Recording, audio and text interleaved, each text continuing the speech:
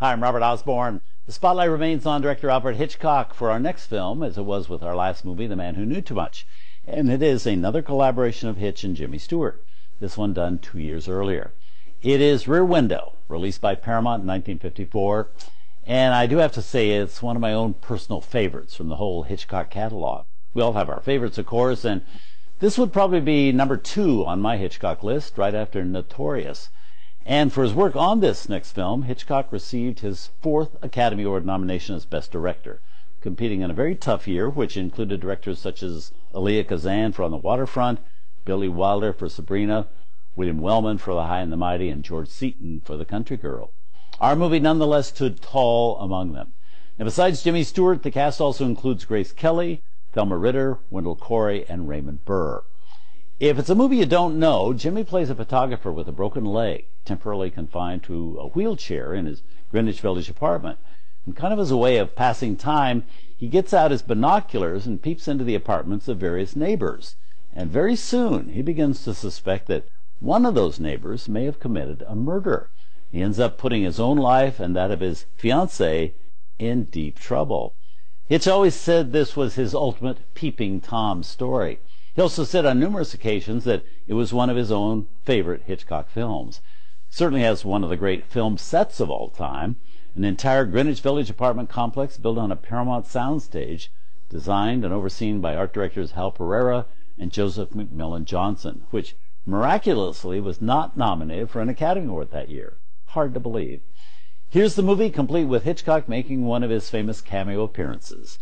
From 1954, Rear Window.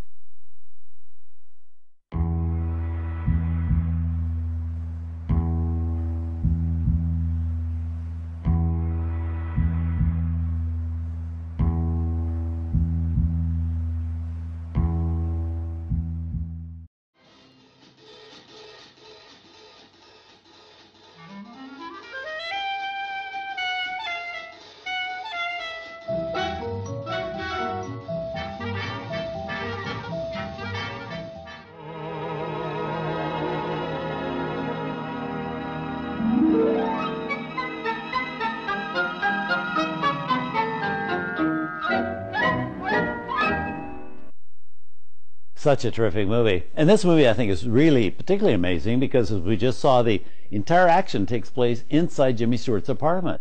But never does it feel static or claustrophobic because Hitchcock keeps it moving so well and with such suspense and tension.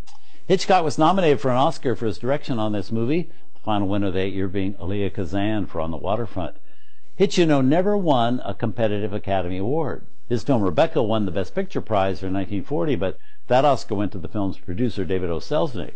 And years later, the Academy gave Hitchcock the Irving Thalberg Memorial Award for his work as a producer, but that award comes in the form of a bust of Thalberg, not an Oscar statuette.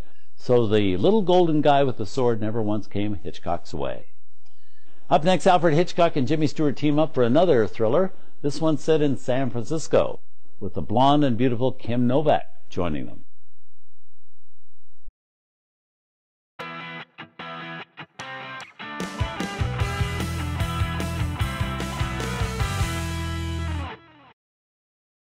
This video brought to you by StockAgogo.com, Stock Photos.